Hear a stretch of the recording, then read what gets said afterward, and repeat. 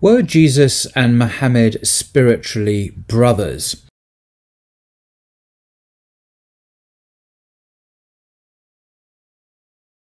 I've looked at some of the authentic Muslim sources and what I consider to be the authentic Christian sources, and I've come to the conclusion that they actually were spiritual brothers, by which I mean that they shared the same vocation, they both came from the same source, they were sent by God himself, and this comes out in the teaching, the authentic teaching. I just want to give you just two examples, one from the New Testament and another from authentic hadith.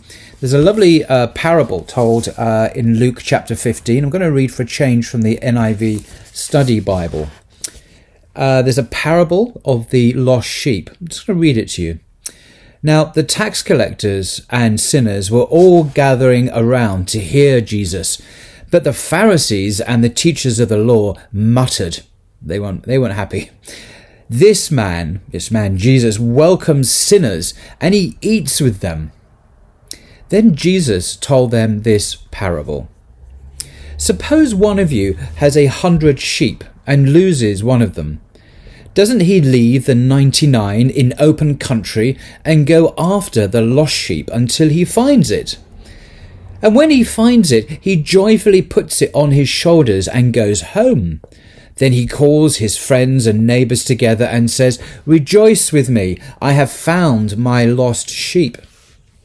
I tell you that in the same way, there will be more rejoicing in heaven over one sinner who repents than over 99 righteous persons who do not need to repent. Extraordinary story. Very well known parable. And this particular chapter has the parable of the lost son, or the prodigal son, which is even more famous and basically tells the same message. And I'll come back to this gospel, this particular parable in a second, but I just want to read to you from an Islamic source, this little booklet here, a selection of authentic hadith Qudsi. These are kind of sacred hadiths. And this one I'm going to read to you is found in the collection of Bukhari and Muslim. And it's headed in here, warning those who despair of Allah's mercy. It was reported that the messenger of God, upon whom be peace, said, "Among the children of Israel, there was a man who killed 99 persons." So we're still with the people of Israel. Jesus was speaking to them, about them. This is a story about a man from the same people who had killed 99 people. After that, he went out to ask whether he had any chance of repentance. So something was drawing him back to God. Is there any way, after all these murders, I can receive forgiveness from God if I repent? Is this possible?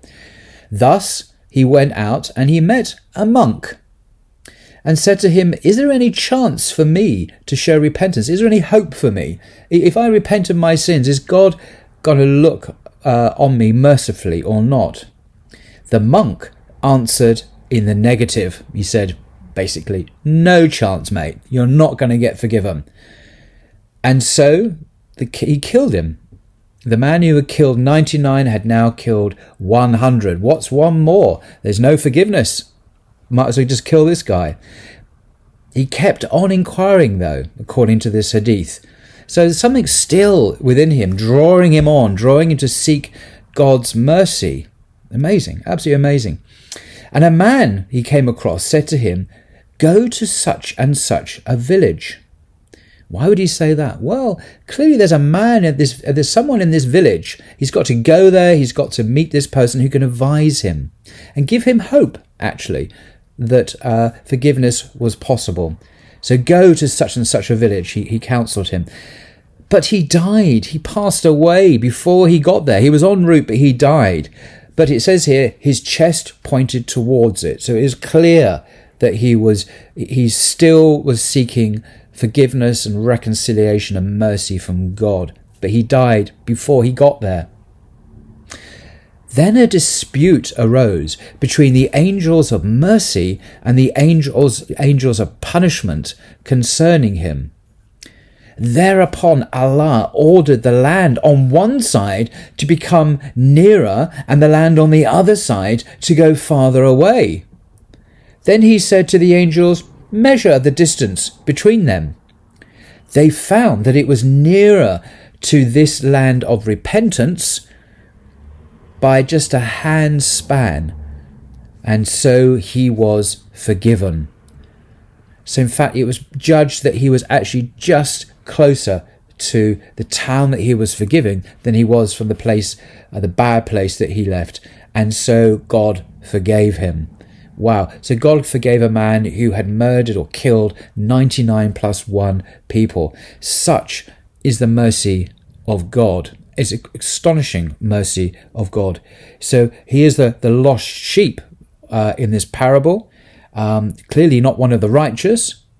Someone who was a sinner, basically, a bad person. And in this story, it really is an extremely evil person.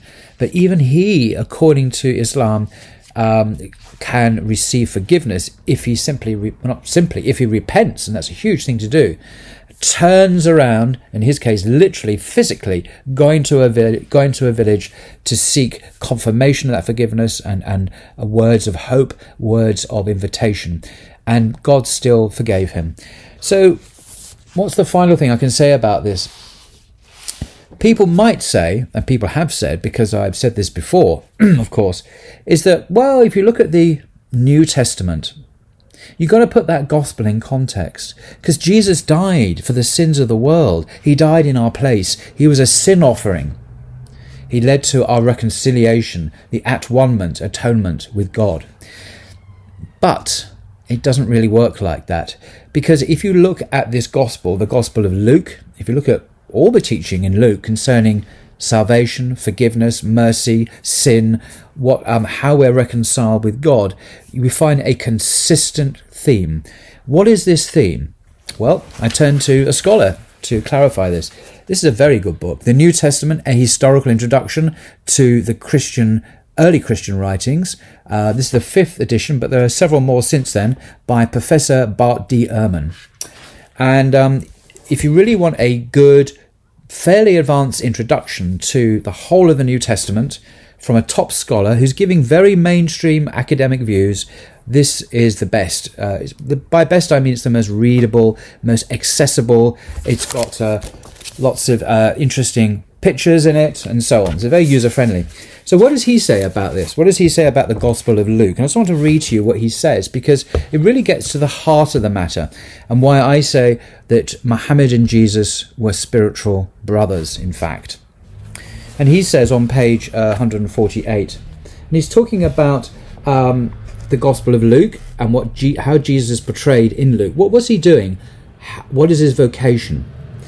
He says that the salvation that Jesus preaches in Luke is similar to the salvation preached by the prophets of the Hebrew scriptures. So his ministry, his whole way of speaking about salvation is similar to the Jewish prophets. No surprises there, perhaps. The people of God need to repent of their sins and return to God. When they do so, he will forgive them and grant them salvation. For Luke, the biggest sin of all was killing God's prophet, this is Jesus, as we shall see in our study of Acts, he says. And in Acts, he says, when people realized what they had done in this grotesque miscarriage of justice, they are driven to their knees in repentance. And when they turn to God in recognition of their guilt, he responds by forgiving their sins. Thus, for Luke, what brings about a right relationship with God is not Jesus' death per se, but the repentance that his death prompts. Now, how is this relevant? Well, it shows us that in contrast with, say, Paul and his letters, or Mark or Matthew, the other Gospels, for Luke, Jesus is not a sacrifice for sin. His death has nothing to do with reconciling people to God, unless it prompts people to realize their sin and turn directly to God. But it's their repentance directly to Allah which causes their salvation. They don't go through this atoning sacrifice. So that's something that Luke rejects. Now that's a strong word. Why do I say that Luke rejects that? Because Luke uses Mark, and this is the standard understanding in academia. Luke gobbles up the whole of Mark, and he edits it and changes it, and he deletes key verses. And you can do that by comparing them, paragraph, column by column, the same chapter in Mark, the same chapter in Luke. In Mark's version of the story, chapter 10, for example, we have Jesus saying that his death was a ransom for the Son of Man came to die as a ransom for sin. This very verse in Mark is omitted by Luke in his retelling of the same story. And there are other examples like that I could mention. I'm not going to go into that here. So for Luke, he understands Jesus' death, understands forgiveness of sins, just like the Jewish prophets did, and just like Muhammad did, according to the hadith. There is no need to go through some kind of human sacrifice. You don't need a Messiah to die for you. You don't need Muhammad to die for you. You don't need Jeremiah or Moses or Elijah, Hosea, and so on, the prophets to die for you. None of them said that. They all, Jewish prophets, Muhammad, an Arab prophet, all agreed that you can go directly to God and seek repentance for sin. And God, because of his character, his attributes, what is this? Ar-Rahman Ar-Rahim in the Quran. He is the most compassionate, the most merciful. He can forgive directly, and he does forgive directly. You don't need to go through the bloody sacrifice of a human being, which anyway, according to the Jewish scriptures, is condemned as an abomination. So I conclude, as Bart Ehrman doesn't mention Muhammad, of course, but the way he speaks of, understands Luke's own views about Jesus is pretty much what we read in the hadith of Muhammad. So I do conclude that Jesus and Muhammad, peace be upon them both, were spiritual brothers at the deepest level. One was sent to the Jews. I am only sent to the lost sheep of the house of Israel, he is recorded as saying in the Gospel of Matthew. Muhammad, though, according to Islam, said he was sent as a mercy to the whole of mankind. And the messages are confirming each other. Anyway, that's it for now. I hope you found it interesting. Till next time.